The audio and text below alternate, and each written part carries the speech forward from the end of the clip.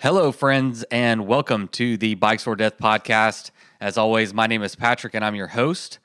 And I'd like to start off today's episode by thanking our newest patrons. We had quite a few sign up. So we got Nick L., Liam O., Laura J., Jonathan O., and Abby R. Thank y'all so much for signing up as sustaining members over at Patreon. And thank you for helping us get closer to our goal of $500 a month, at which time I am going to release a patron-only podcast as a way to say thank you and give y'all some extra groovy content to stimulate your earbuds and your minds. I just made that up. Right now, we're sitting at $455, so only $45 away from the goal. I'm hoping to get there soon because in January, I'm going to be participating in Dry January. No booze, no alcohol for the month of January, and thought it might be fun to kind of chronologue my journey for the month of January, and maybe we can get a little support group going over on Patreon, and maybe some people want to join in with me. If you would like to support the show, you can head over to bikesfordeath.com. Got all the links there, made it super easy. And while you're there, check out the new website. I'm really proud of this website. It was built by bikepackers, built by listeners and fans of the show. If you'd like to learn more about the Bikes or Death team that we got over here, check out the About page. We got a little bio and a picture of everybody on the team so you can get to know them a little bit more. It's been so cool to kind of put together a little team and really get some help. 2021 is going to be a big year. Super excited, but we're not there yet, so let's focus on the present. And in the present, today's episode is brought to you by Goodr Sunglasses. You've heard me talk about them before. That's because they're awesome. They look cool, lightweight, polarized, and they don't cost a lot of money. What I mean by not a lot of money is all of their sunglasses can be purchased for $25 to $35. So they're super affordable, which is one of my favorite things about them. But they can't just be affordable. They got to look good too. They got to be groovy. You know that. I'm a social media influencer now. I got to look on point all the time. Can't be caught slipping with some busted up sunglasses on, right? So if you want to see what I'm wearing, some of the styles that I have, Goodr set up a landing page. You can check them out at goodr.com. That's GOODR, no E.com /bikes or death. You can check out some of the styles that I'm wearing. But while you're there, peruse their website and check out the names of the sunglasses. I think you'll find them entertaining. Some of them are sunbathing with wizards. You could get yourself a pair of the whiskey shots with Satan, perhaps.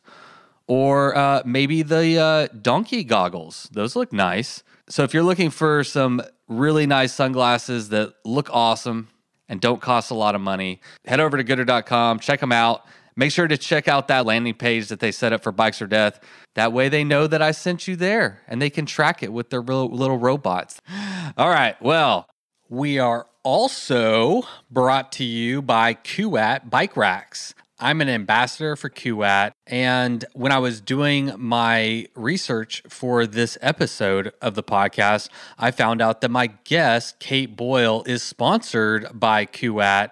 And I've told you before about Kuat's excellent customer service, about how I lost my key in a Mexican food restaurant and they sent me a new one free of charge, and that's something that they'll do for all customers. But they also stand behind their athletes. As you will hear on this episode, on Christmas Eve of 2018, Kait Boyle was involved in a really bad car wreck, left her with a lot of injuries and a long road to recovery.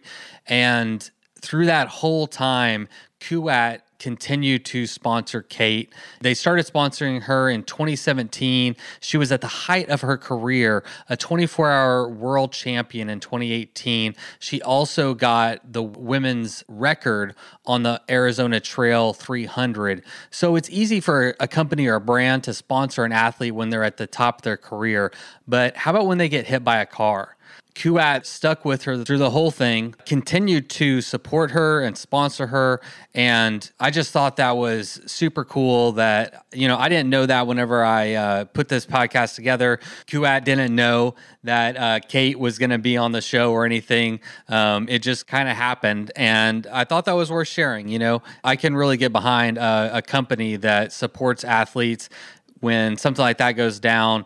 Obviously, Kait has been able to come back from that accident, and I think probably made her supporters really proud. So next time you're looking for a rack that supports one of your greatest investments, your bicycle, think about Kait because you love your bike. My guest today is one and only Kait Boyle. She has had a interesting couple of years. We're going to talk about some of the struggles that she's gone through in addition to COVID, which we're all experiencing. She was hit by a car on Christmas Eve in 2018 at the height of her career when things were going so well. She was in a car accident that took her out of, everything, walking, everything. She had to do serious rehab, and it's amazing that she's been able to come back. And I can say she's back because just a few weeks ago, she was able to set a new FKT on the Kokopelli Trail, taking away the record that was held for 7 years by Rebecca Rush. I think she only beat it by like 25 minutes. I mean, it's crazy. But super cool to see her progress over the last couple of years. She's worked through a lot of adversity physically, and I'm sure mentally, to get back to where she is. So it's great to catch up with her and hear about that journey, and especially about her recent FKT. So shout out to her. Congrats to her on that. And also might as well throw in our friend Kurt Refsnider, who also knocked out the men's FKT alongside her. So another FKT episode back to back. All right, well, that's it. Let's have Miles Arbor take it away with the Bikes or Death theme song. You load up your bike, you ride away from home. You could be with your friends or you could be alone. You ride for a day or maybe more.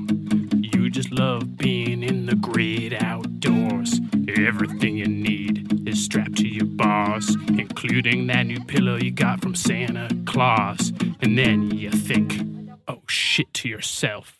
You left that super lightweight tent on the living room shelf. Bikes or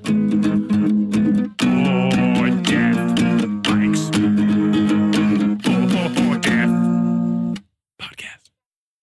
Caitlin, you're back. Or do you prefer Kait, I guess? Really either Kait or Caitlin. Oh, yeah. Okay. You're back. So for everybody listening, you were on the podcast earlier this year, I think in like March, but the audio file was no bueno. We don't know exactly what happened, and we had to toss it out. So this is Kait Boyle, take 2. Welcome back. Thank you. I'm excited to be here. And I was thinking about last time we chatted, I think it was in the middle of like the nearly nationwide stay-at-home order, and so much has happened since then. Yeah, I'm actually kind of, I don't know if I'm glad that we lost that audio file, but a little bit happier times when we have some funner things to talk about than we did last time. But before we get into it, I was curious about this canoe trip that you said you're going on next week. Where are you going? Yeah, I'm going to go float the Green River in Labyrinth Canyon from Green River, Utah to Mineral Bottom, right by Canyonlands National Park. How many miles is that, do you know? It's 68 miles, and it's all flat water. My best friends and boyfriend Will and I, we're going in 2 canoes, bringing our dogs, and the plan is to sleep a lot, hike a lot, float a lot, stay warm. Yeah, stay warm. Are you still in Idaho?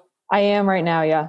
It's cold as hell there right now, or I guess not cold as hell. That's a bad. It's just cold. It's cold. It's in that time of year where it's like maybe above freezing, maybe below freezing, maybe snowing, maybe raining. And so it's just not lovely. It's a great place, but this is not the lovely time. not this time of year. I love a good river trip. I was wondering, since you are in Idaho, I know it gets really cold and kind of gloomy there.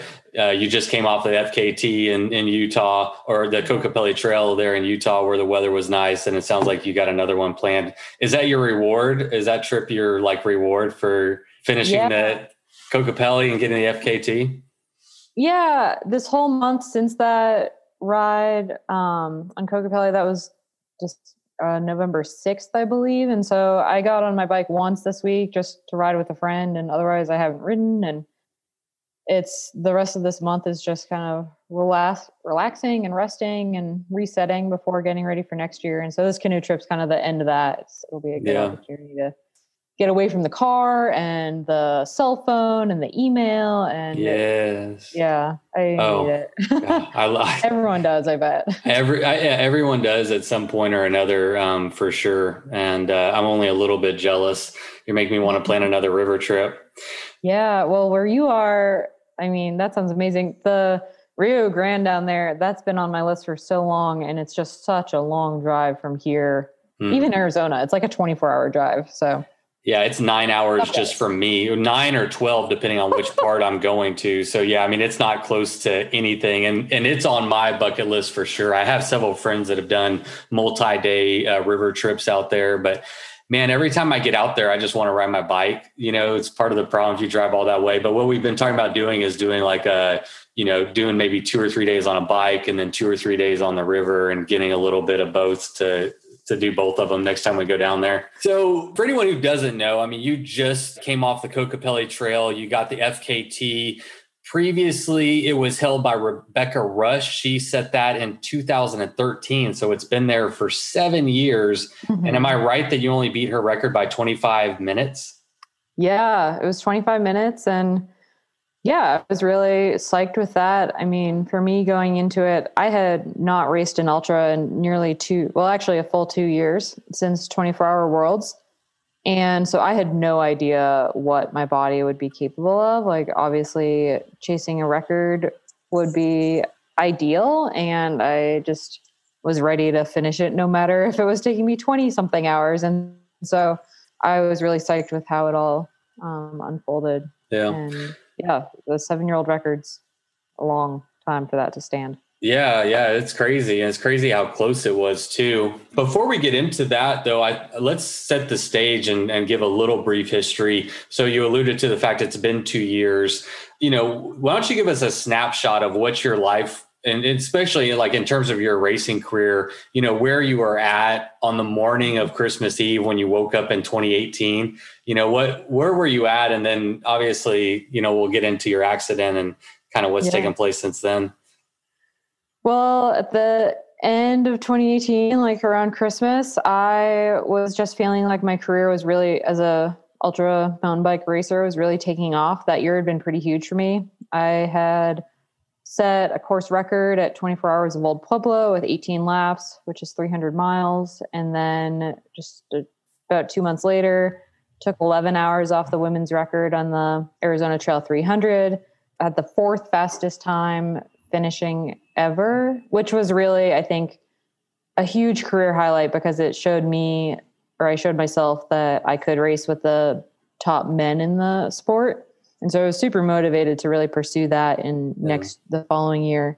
And then in October 2018, I had won the 24-Hour World Championships in Scotland.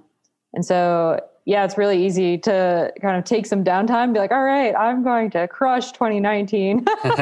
And then on Christmas Eve, I was in a car accident here in the Teton Valley that I was really lucky to live through and survive. It is the sort of car accident that kill people. And I ended up with only a shattered pelvis and broken sacrum and ruptured bladder, and was in the hospital for 9 days. And yeah, that completely changed the last 2 years for me. Yeah, I and I'm sure many people followed along on social media. You were really good about, I guess, taking advantage of the situation and really being very vulnerable and very like open about like what you were going through. And so a lot of us got to watch that process. But for people who aren't familiar, can you tell us like, you know, what the next months or the recovery process was like? Yeah, I think in a way, I felt like I kind of had to be vulnerable, because otherwise I think it could have been a really isolating and lonely and scary experience. And, you know, being able to share my story and recovery along the way was really an incredible way for the community to support me. And I'm so grateful for that, because by sharing my story, I got so much encouragement and support. And to share a little bit about what that initial recovery looked like, I was in the hospital for 9 days. My pelvis was stabilized with an external fixator, which is a pretty wild thing. Like if you were to imagine just having a towel rack mounted to your hips, that's what it looked like. And I had pins in my sacrum, and then I was in a wheelchair for 5 weeks, and then crutches for another 5 or 6. And this is one of those things where they didn't even know if you would walk again. Is that right? There was some uncertainty as to, if they'd be able to put Humpty Dumpty back together again, or what? I mean, when my accident happened, I didn't have feeling of my legs, and my pelvis was just burning, and it was really like bad burning sort of way. And so I didn't know what that meant. I didn't know if I was paralyzed or in my legs or not. And so there was uncertainty in my own experience until Christmas Day, when the orthopedic surgeon came in, and he was confident that I would be able to have a full recovery.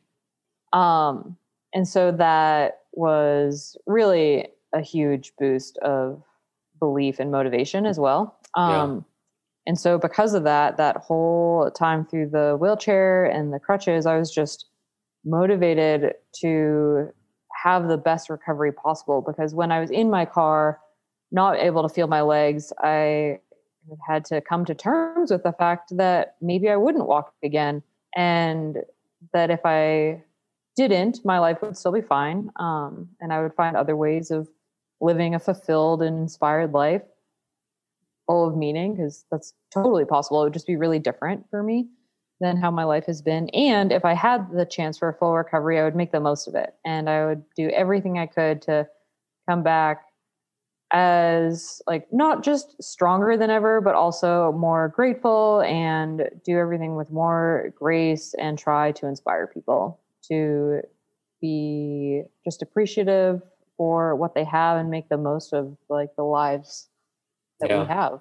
Yeah, it's easy to take for granted, right? Until you get smashed in a car wreck, and you're looking at everything you've built, everything you've worked so hard and suffered and accomplished, and it could be gone, very very easily. So certainly inspirational.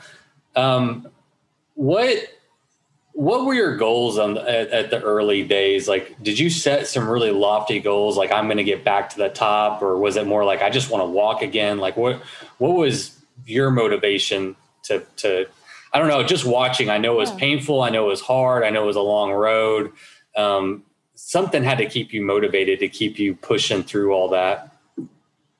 Yeah, I mean, I think first and foremost, knowing that I had the opportunity to, I just wanted to be able to do what I love. And that's really being able to just move outside. And ideally, mountain bikes are really I think probably my truest passion, but I just love any way of moving outdoors in ideally a multi-day context, whether it's backpacking or running rivers or skiing. And so I just wanted to recover healthily enough to be able to do that comfortably, and however I felt inspired. And then the motivation beyond that was well, if I can have a full recovery, and if it's possible to have these injuries and go back to racing ultras at a really elite level, then I want to do that. And I still I feel like I have this unfulfilled vision of really showing everyone that women can race at the top with men in this format of racing. And there are races that I still want to do, and goals that I still I just felt like I had not tapped into my potential. And if this accident, I could reframe it as this is furthering me tapping into my potential. And so that motivated me. And I think that I tend to be overly optimistic in some ways. And so I was oh yeah, maybe I might race 24-hour worlds in 2019. Only 6 months after my car accident, which in retrospect is absurd. But sometimes that sort of kind of blind optimism as long as when reality sets in, you're still motivated to like find a new reality, a new goal. And I think that can be really motivating. I think you can harness that and hone that also in like these endurance things where you like set goals and things don't go well. And so you have to reframe your mind and still keep pushing just as hard.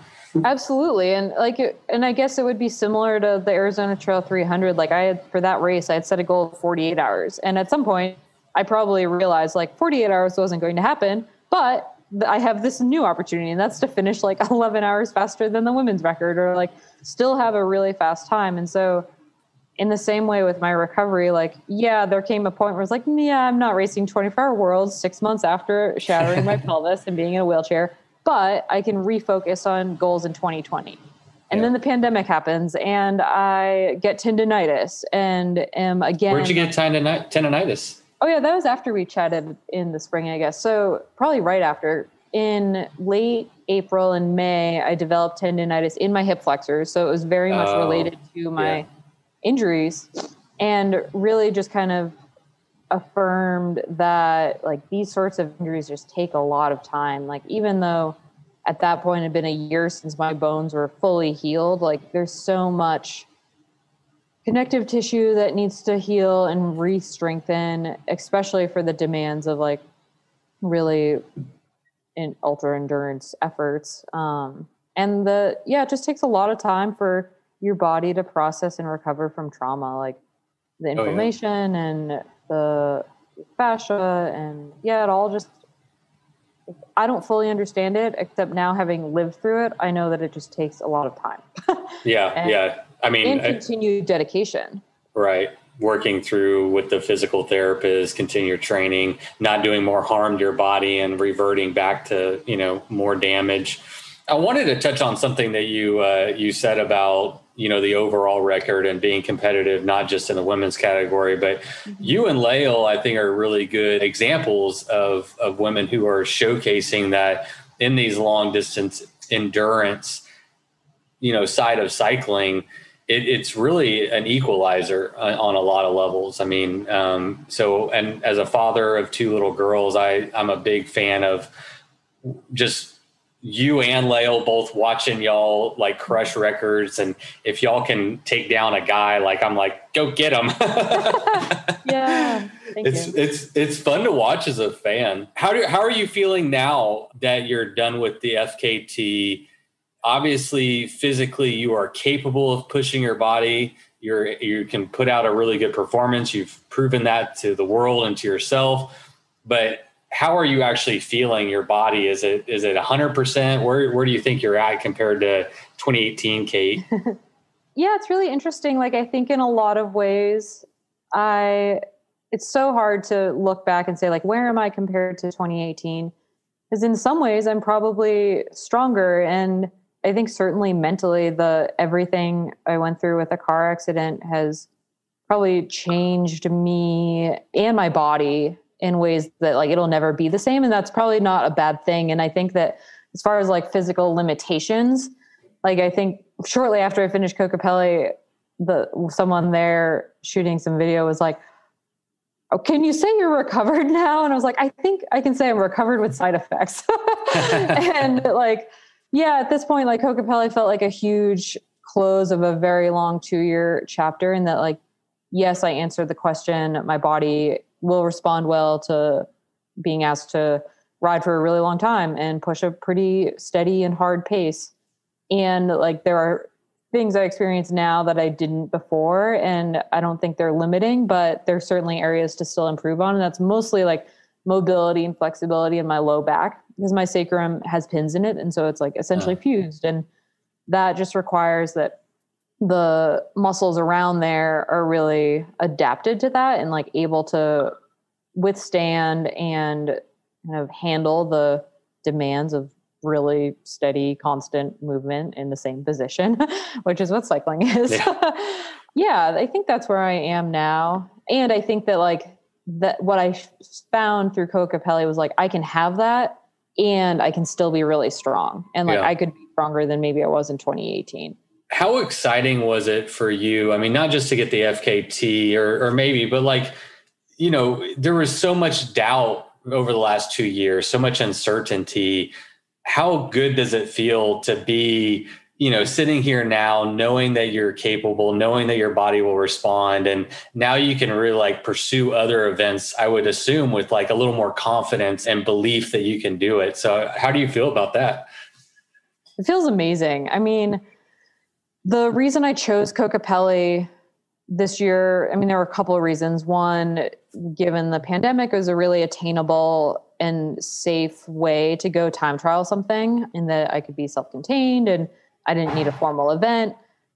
It worked with the time of year that I was ready to try something. And it was also like this ideal length in that it's not a 24-hour race, and it's not the Colorado Trail or the Arizona Trail that will take days and days. And for me to jump into something like that as my first ultra, I think like it could have been just really intense to not have no idea what my body would do after 9 hours and go into like a multi-day race. And so Kokopelli was this sweet spot of, it's long enough to have now an idea of what 24 hours would look like, but it's short enough that it was really attainable as a first ultra. And so now that it's over, like I just have this sense of relief and contentment that I haven't had since before my accident. Like, I can imagine. It's unreal now. Like I've taken plenty of recovery weeks and days, and the whole time through tendinitis, I was like resting. But the last few weeks have been the first time since that car accident that I've just really felt at ease with where I am. And I don't feel like I have to be working towards something, specifically recovering. And like, it just feels amazing to be like, well, I don't need to strength train or do PT today or ride my bike today for the sake of getting better. Like, and you can take a little breath. Totally. And it just feels amazing to be in that space. And then also it feels amazing to know like, yeah, I can plan on events for 2021. And of course, like, I don't know what 24 hours will feel like, but I know that I can do 13. And that is like a huge, huge step toward those other goals. Yeah. It's so happy for me to hear you say that as just a fan. I'm literally tearing up. Like, I've just been watching your career and seeing that accident, seeing how hard you've worked and struggled. And I mean, I don't know. It's so freaking impressive. It's really inspiring. And I'm happy for you that all that hard work is paying off, and now you can kind of put that behind you a little bit and start focusing on more fun things like just racing your bike, hopefully. Yeah. A little more laid back than all the craziness that's been going on in the last couple of years. Yeah. How did the Kokopelli attempt take shape? So for people who don't know, you, Kurt, Lael, all went out there together. How long have y'all been planning this? I was just kind of curious how this came on the radar and why y'all decided to do it. Well, so for me, it has been this like kind of next goal for my racing for a while. I don't remember if we talked about it, but I was planning on doing it in June. And that was my kind of why the tendinitis was so frustrating, because I was really feeling like I was getting ready for something like that.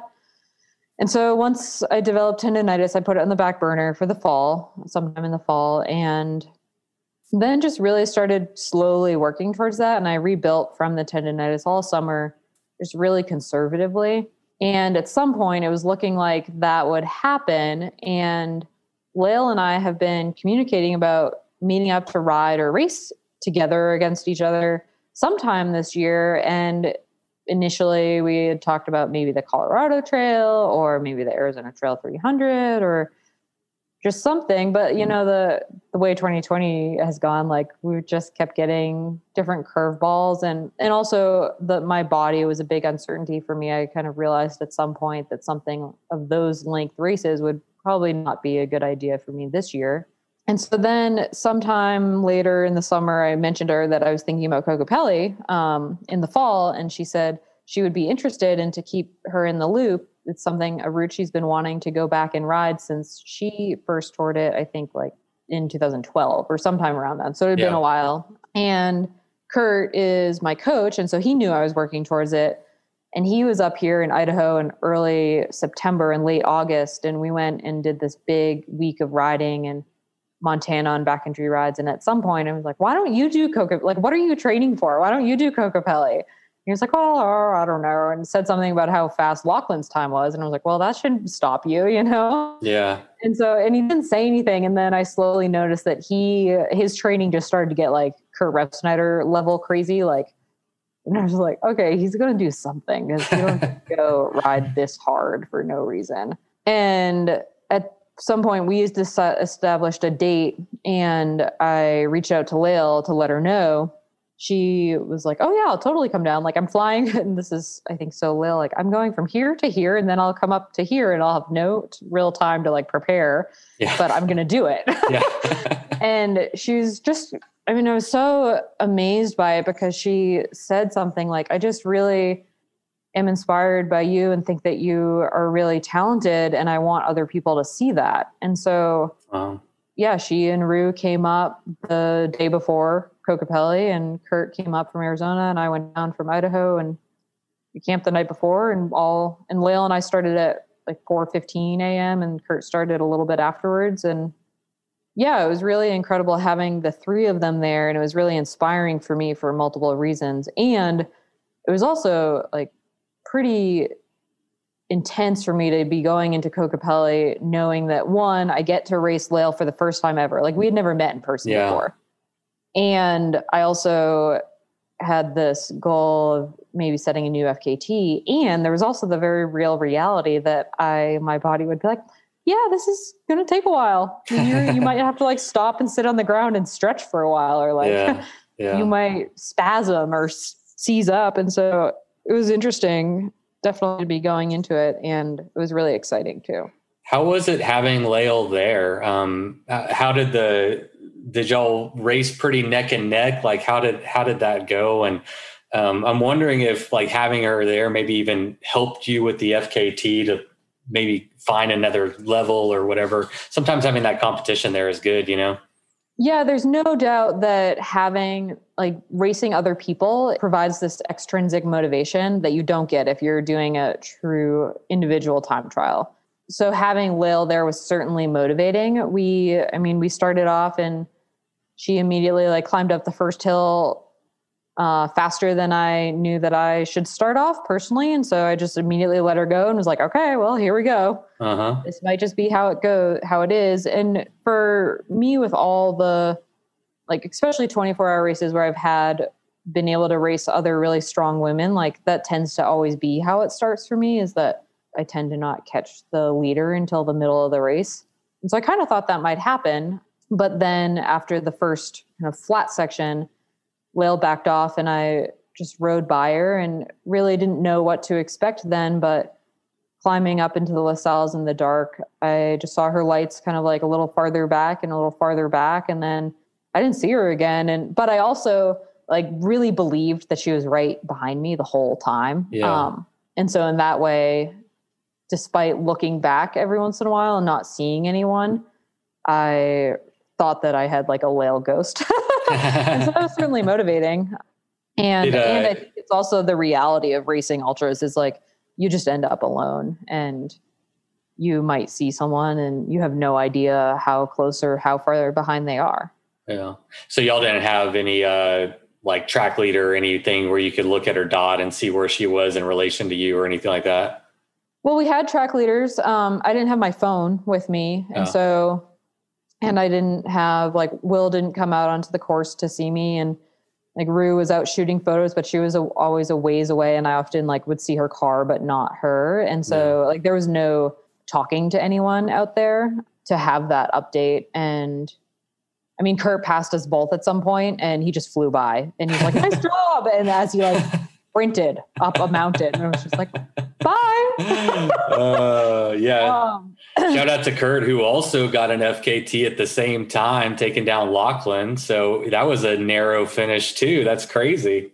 Yeah. And it's funny because it's like, on one hand, like, I think we both took around 25 minutes. I think he might've been around 30 or 20 to 30. Yeah. Like similar range of time. And it feels narrow in some ways. And then also I think for how fast those records are, like, I think it's also, I think a lot of time, like at least for Kurt and Lachlan, like Lachlan had taken a similar amount of time off of Kurt's old record. And I remember Kurt being like, whoa, that was so much. And then I know that he was like, I don't know if I think that 5 minutes would have been a huge accomplishment for Kurt to take 5 minutes off of Lachlan's time. And so I think for him to then ride it in under 11 hours was like, I think he surprised himself as well. Yeah.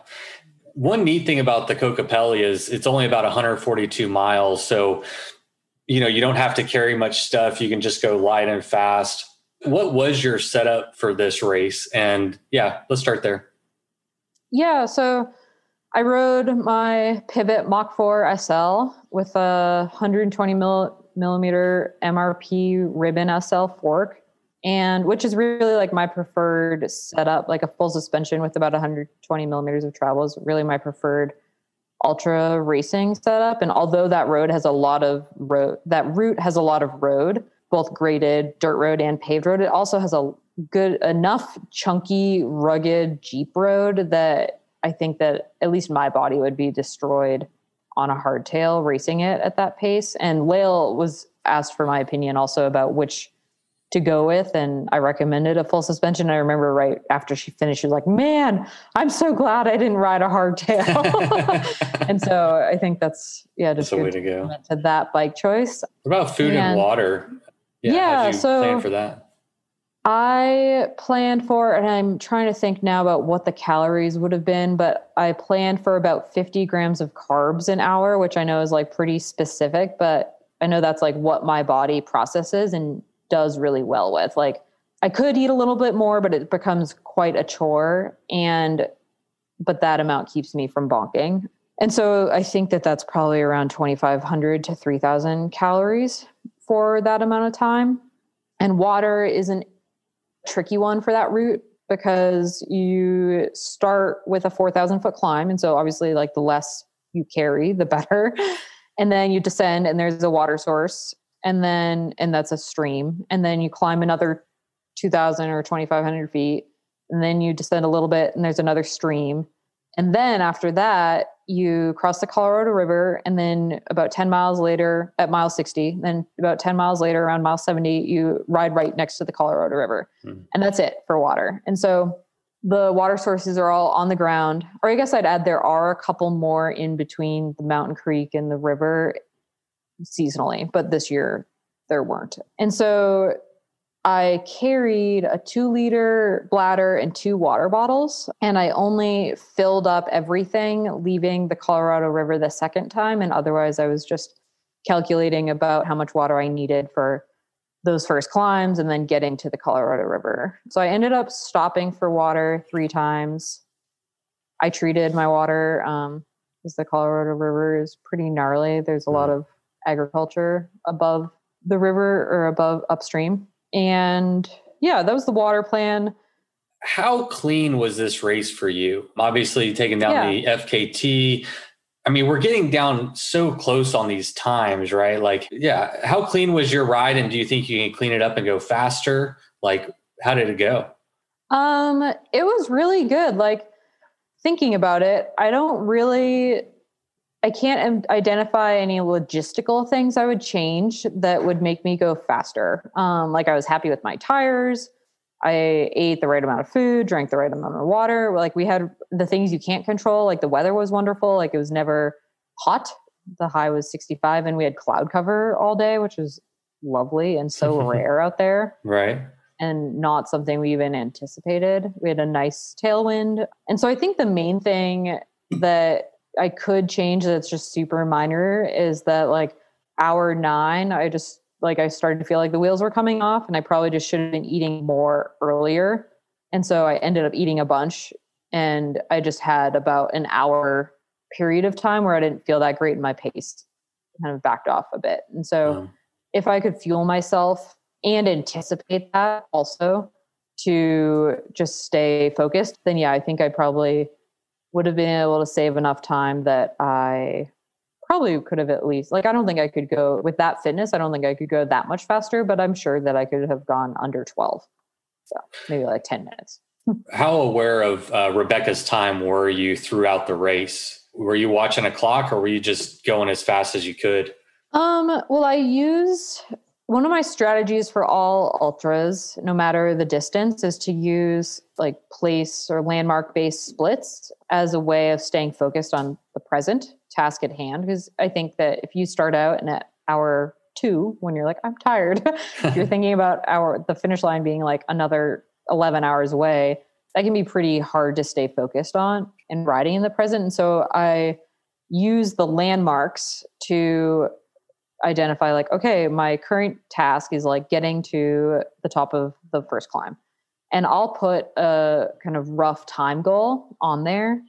And that's like partly informed by my pacing strategy and partly informed by knowing Rebecca's splits. And so, but I also know that like her fitness was incredibly good at that for that distance. Like that was a distance that she was really strong at. And so I don't necessarily expect myself to be right there. And so for me in that, like I was behind her splits for a little while. And then at some point, I think around where we got out of the La Salles, I ended up around right at them. And then I started to put time into them later in the race. How long do you think your FKT is going to hold up? So hers held up for 7 years. Yeah. Any idea how long yours will hold up? I don't know. I mean, I don't think it'll be 7 years. Like, I mean, it could go down next year and I wouldn't be surprised. And I think one of the reasons is that I think that during the pandemic, other really strong pro athletes, I think, have seen opportunities in doing kind of more of an FKT style effort as like a legitimate way of challenging yourself and having a really amazing experience and neat result. And so I wouldn't be surprised if I saw other really strong women going after that sort of thing. And I think it especially depends a little bit on what organized events look like next year. But I mean, I'd love to see like Rose Grant go do the Kokopelli and the White Rim. And I just interviewed Ted King last night, who got the FKT at the Arkansas High Country race. So that's another example of a pro rider, coming in and laying down some fast times. Totally. I think you and Kurt doing it and there's going to be media and bikepacking.com obviously had you on there. I think it'll probably like pique some people's interest to be like, oh, Lachlan just set a time. Payson McKelvin just went out. I mean, so it's been getting a lot of. Payson did do it, didn't he, or did he not? I can't remember. He has not raced the Kokopelli. He, I think, just this week maybe went and rode it in 2 days. Okay, so I would love. I'm sure he will go do it because it's in his backyard, more or less, and he's got that bug now too. Yeah, it's interesting. I mean, it's fun. It's fun seeing all different disciplines of cycling coming and mixing it up a little bit, Yeah. What is next for you? I know it's hard to plan, with everything going on, but you've been planning and working this whole time and got an FKT. So what do you have like another goal that you're now setting? Yeah. I mean, I have a lot of goals. Okay. And the first is, and I'm in that interesting time of year where like, it's so easy to think about what's next and be asked about what's next. And so I'm like walking this tightrope between being like, right now I'm resting and then I'm going to figure out how to train in Idaho in a way that doesn't burn me out training in winter. And so there's that kind of exciting challenge coming up for the next few months. And then starting in the spring, racing wise, like, again, it really depends on if organized events are happening. I would love to do some stage races if they can happen. Pisgah in North Carolina and Single Track 6 in Canada are on my radar for stage races. But then I think regardless of the pandemic, there are some opportunities that I'm planning on pursuing. And one is kind of like riding this wave of the kind of shorter FKT, like something like Kokopelli. Like you can do a full day of like 1 day events. You can do a lot more than long, many day events in a year as far as the toll on your body. And so there are some other routes that are kind of backcountry oriented routes that either have a really tiny FKT history or don't have one yet that I'm looking forward to kind of going and trying out.